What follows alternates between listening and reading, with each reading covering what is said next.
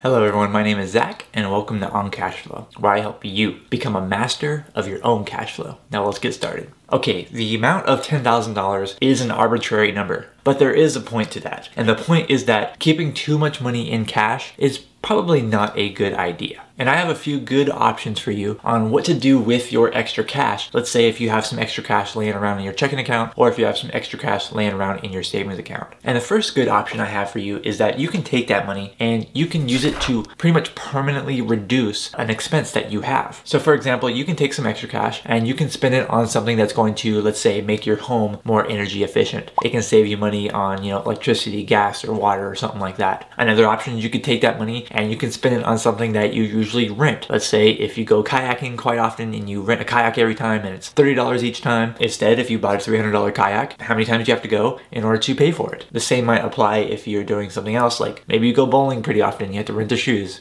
What if you had your own shoes? What if you bought your own shoes? What if you go skiing and you rent your skis every time? What if you bought the skis instead? You can think of it that way. Instead of renting, if you buy something, how many times you have to use it before you pretty much save that money. And then of course we have some of the classic ones here that where you can do something at home rather than go out to do it. You could buy a coffee maker, make coffee at home rather than go to a coffee shop. Buy some hair clippers, cut your own hair rather than have to go to a barber. You can buy workout equipment. You can work out at home rather than have to go to a gym. So any kind of thing that's going to permanently reduce an expense that you have, you could take that money, you could spend it on that, and it would be a good use of that money rather than if it was just sitting in your checking account. And by the way, the reason why I'm making this video is that I was actually inspired by another video by Chris Invests. So he made a video similar to this where he talked about where to put your extra money, okay? And this is kind of just adding on to that video. So you definitely do need to watch his video, but I'll mention it again at the end of this one. Next, I want to give you another great option on what to do with that extra money that you might have, and that is that you can use it to actually get a tax deduction. So if you have some extra money sitting in your account, you have a few extra $1,000, why not put it into an account that's going to give you a tax deduction? So for example, this is going to be like a traditional IRA. If you're self-employed, it could be a SEP IRA. If you have an eligible health insurance plan, then this could also be an HSA. All of those are going to give you a tax deduction, well actually an adjustment to your income on your Schedule 1, which is going to reduce your adjustable gross income, which is going to reduce your tax bill ultimately. So if you could take that extra few $1,000s and put it into one of those accounts and get a tax deduction, that is a pretty good use of that money because you're not getting a tax deduction if it's just sitting in your checking account. I still continue to do this even though I am now,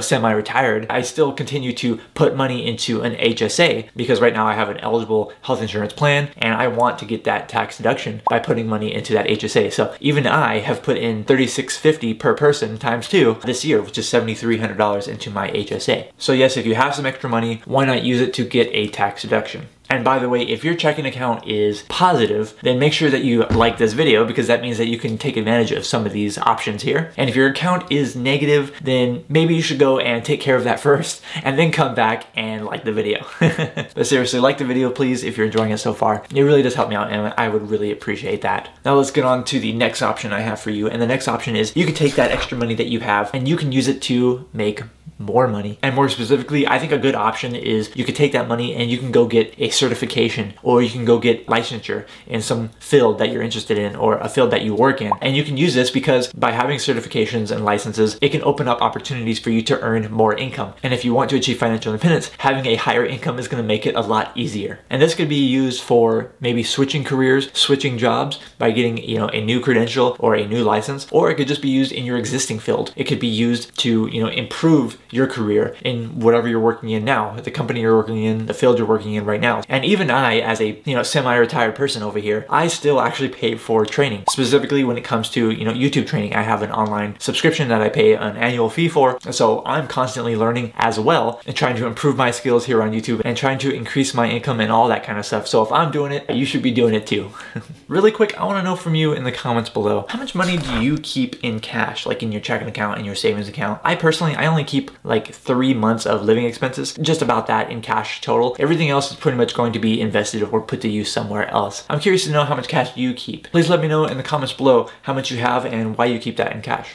But moving on to the next option that I have for you here is you can take that extra money that you have and you can make some bulk purchases for something that you are going to buy anyway. And the reason that you might want to do that is, first off, you get to lock in the price of whatever it is at this time when you buy that item. And second off, you can get a better price if you're buying stuff, in larger quantities, because the per unit price is going to be lower. So I personally do this with many of my like non-perishable things, deodorant and toothpaste and paper towels and all that kind of stuff. And I usually do this in 1 year time frames. I'm not buying like 10 years worth of stuff or anything like that, but I just buy, the largest quantity with the best price possible for what I want to buy. And that's usually lasts, anywhere between like a year or two. And I think it can be a really good strategy, when it comes to those non-perishables, when it comes to, food that you keep in your pantry, when it comes to consumables, because you're locking in those lower prices and you're getting a lower per unit price. And then another option that I have for you on what to use that extra cash for is take it and put it into some kind of real property. Not fake property.